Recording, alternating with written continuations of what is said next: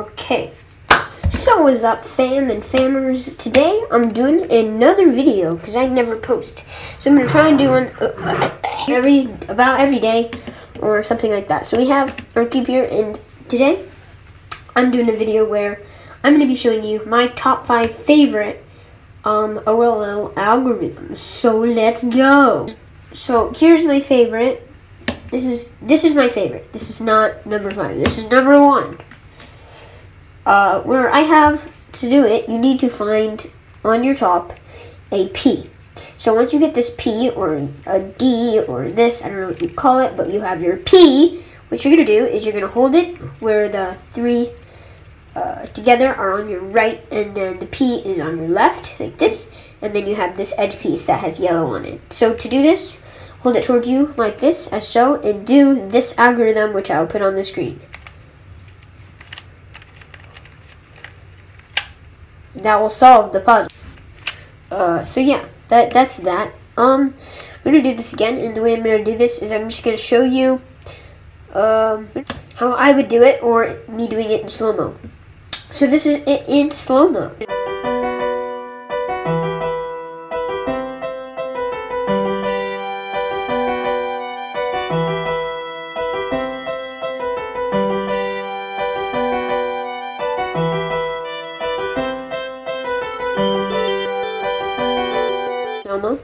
Now we'll do time, so let's go and do it in normal.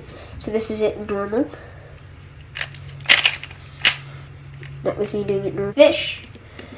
But you also have a corner in there. So you look around and you see this where it's like a chain going across. You probably have seen this many times. And now you look around for a corner that has yellow on it on the side. See, this one does, but it's not on my left, so I want it on my left. So here it is. It's on my bottom left, so I can see the chain like this, and then the algorithm is on the screen. F. Oh yeah, I'm not saying it. Never mind. Like this.